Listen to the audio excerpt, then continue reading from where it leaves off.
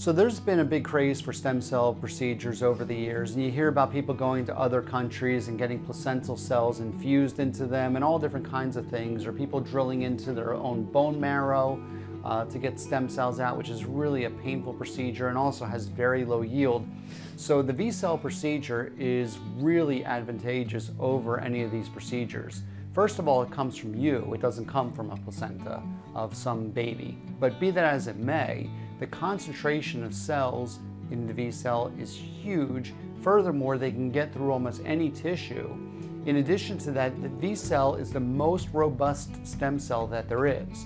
It's the one that's the most powerful.